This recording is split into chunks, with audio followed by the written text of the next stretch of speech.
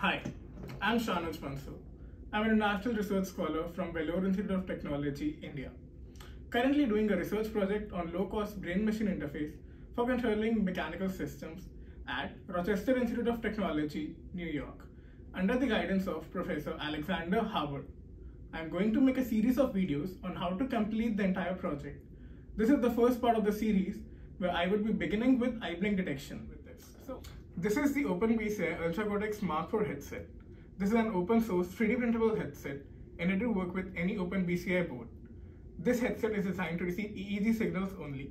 As we can see, there are EEG electrodes placed all over which are used to measure the signals, and these are the units that help us adjust the headset.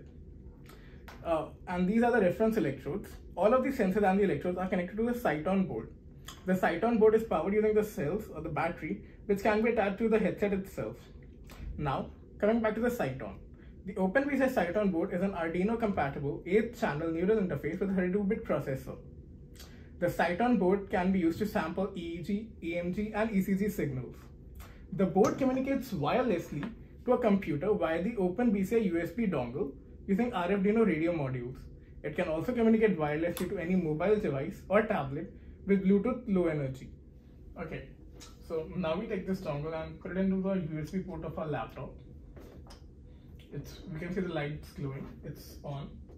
We then take this headset that has the sight-on board attached and we switch it on. Then we can go to the OpenBCI GUI.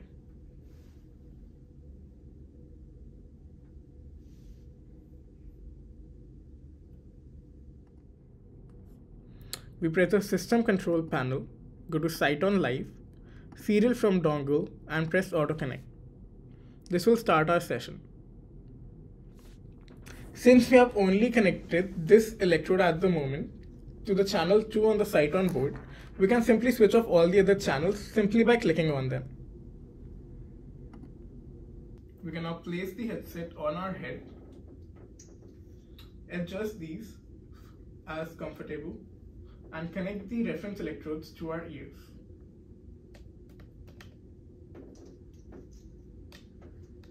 And then we simply start the data stream.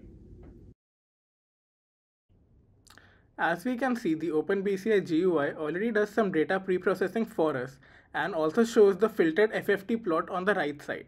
This makes it very easy for us to detect the eye blinks, which are represented by the peaks over here. And that's how you use the OpenBCI GUI. Our next step would be to go on to MATLAB to do the same.